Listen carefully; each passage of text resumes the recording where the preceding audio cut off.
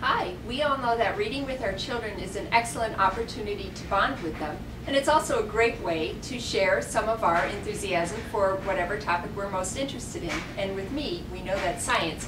So I have a great book I want to share today with my children. Are you guys ready to read? Yeah, Mommy. We're going to read Pat, Schrodinger's kitty. No.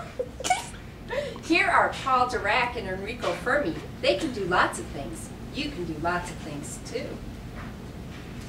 Enrico can pat Schrodinger's kitty. Now you pat Schrodinger's kitty.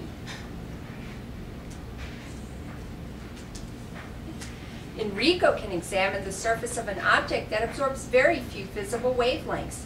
Now you examine the surface of an object that absorbs very few visible wavelengths. Can you see yourself? These they don't look as ugly as Amanda.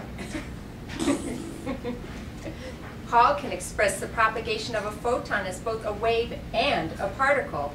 Now you describe photon behavior in terms of wave-particle duality. I think it's a wave.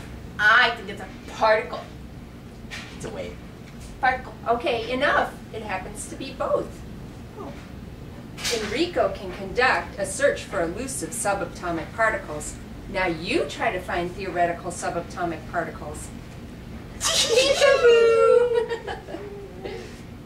Paul can try to interact with billions of neutrinos.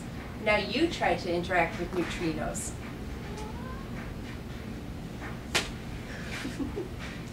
Very good, you guys. Paul can theorize about the implications of the existence of physical tunnels in the fabric of space-time. Now you explore the existence of alternate universes through wormholes in the fabric of space-time.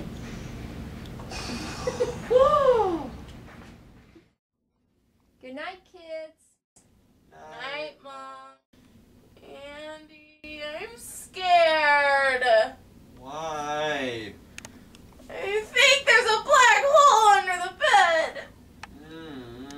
I don't feel any extra gravitational pull. But